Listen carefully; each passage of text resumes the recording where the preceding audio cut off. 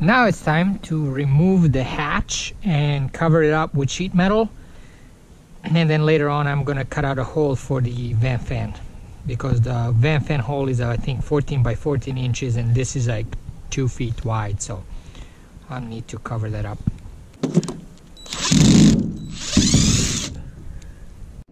I'm gonna have to cut a few of these screws off. They stripped.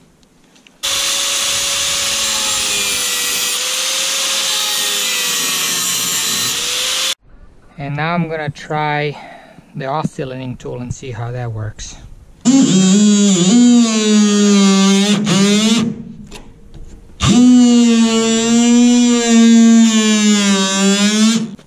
Let me try the chisel.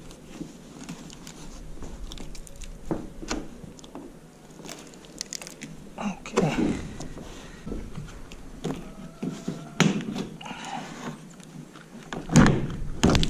Oh yeah. All right. Oh yeah. Bye. Don't need it anymore. It was already cracked anyway, so I couldn't even sell it. Okay. Now it's cleanup time.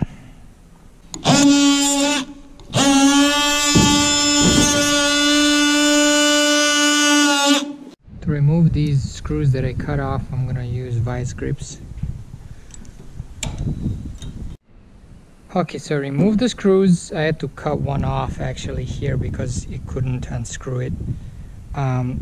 So anyway, I removed as much of this asphalt I could, but the problem now I have is these rivets, right? They're right on the edge there, and I don't want to remove them. These are solid rivets.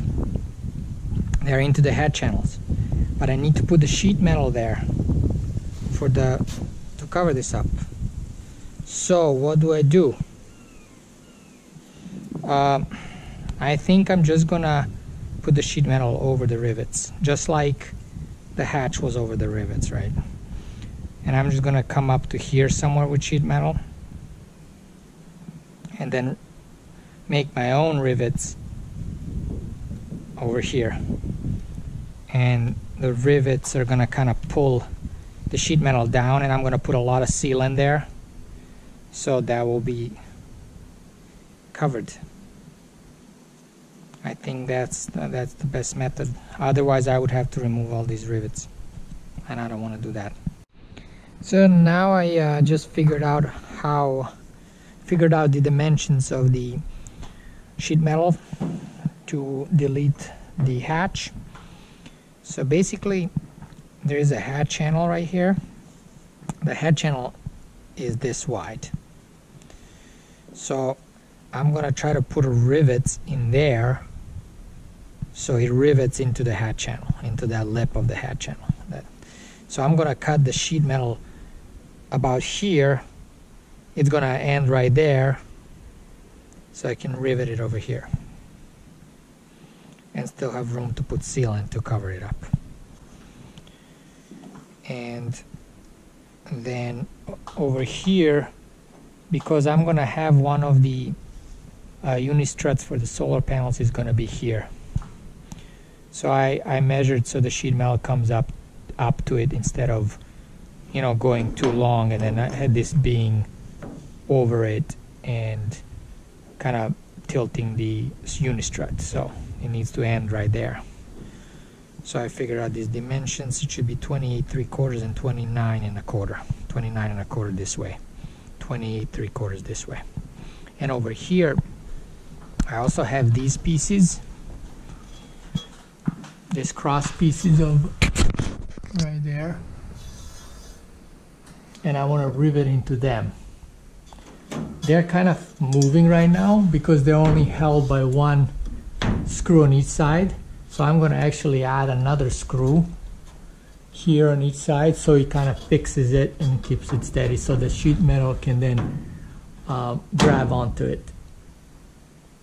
Same thing on this side. I have the cross piece here, I'm going to do the same thing as on the other side.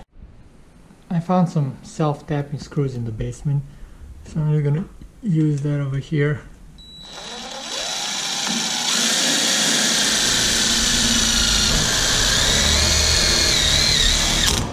Of course, making sure before that this is lined up correctly. Okay, one more left. I already did the other side. Nice. There we go. Oh yeah, that's good. I got some 18 gauge galvanized steel that I used on the roof rails. That was a leftover, and I'm going to use that for the hatch.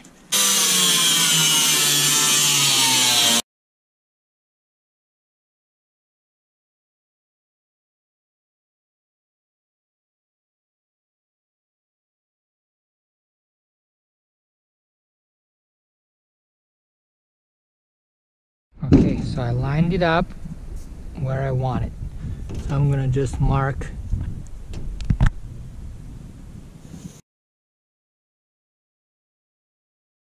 So now I gotta figure out where to put the rivet.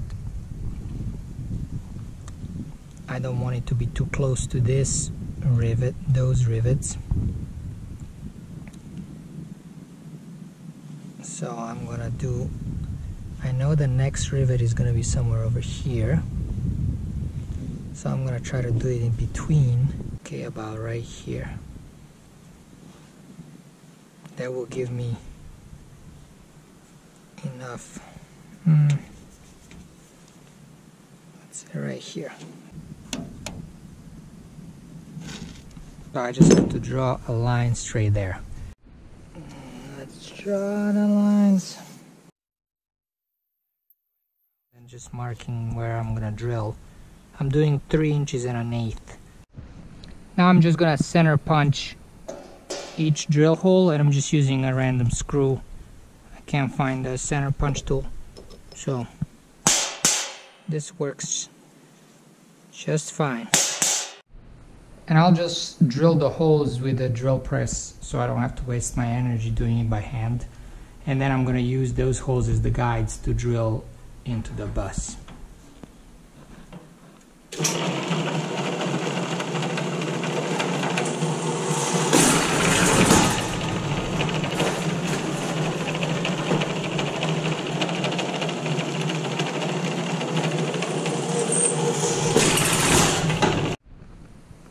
There it is.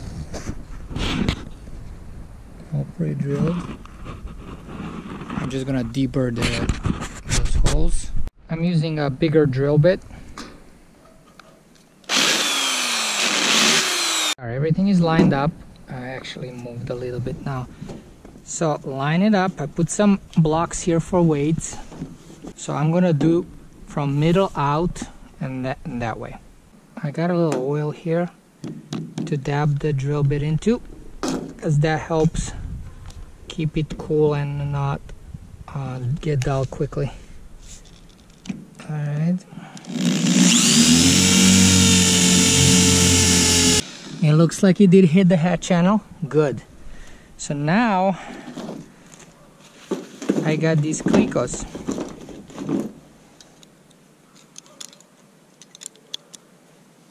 I'll post the link. They're made for 1/4 inch holes and drills, and my rivets are 1/4 inch too.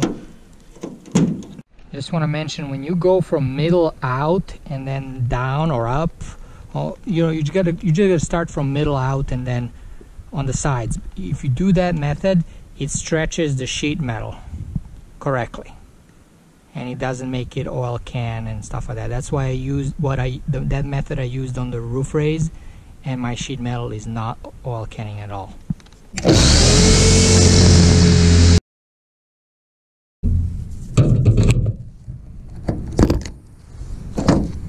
So I finished this row, so now I'm gonna go up. I'm gonna alternate left and right, left and right.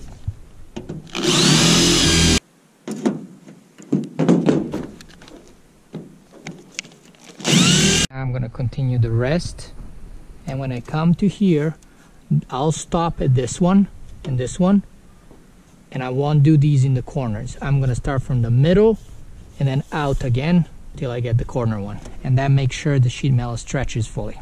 Now I came to the other side, and I'm gonna do from middle, left and right. All the holes are drilled. Now I want to clean up the whole surface from all these metal flakes. So I'm just going to use the air compressor.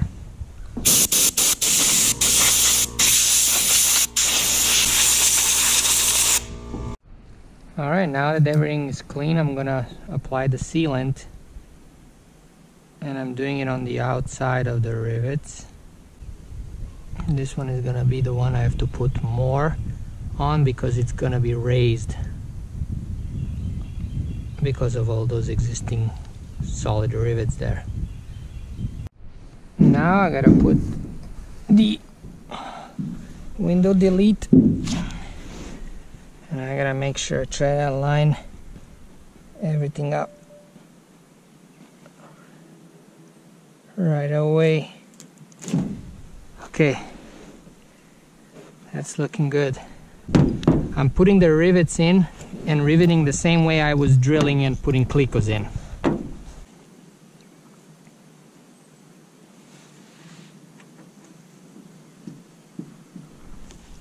Let me get this, my little tube. Nice. That's what I want.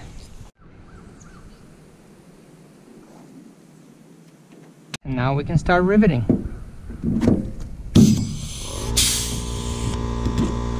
I'm gonna only do once, and then I'm gonna go around, finish them all, and then the second round I'm gonna do it again so it cuts this piece off mandrel or whatever this is. I don't know, this part that's sticking. You see how it pulls it in? That's what I want.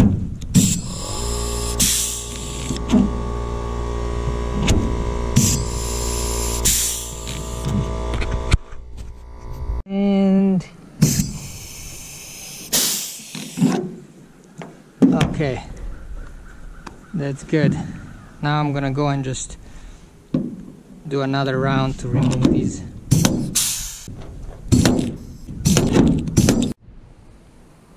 Alright, just spreading some sealant here. I did it on all the sides, just gotta touch it up. This side is the one that's raised the most. Okay.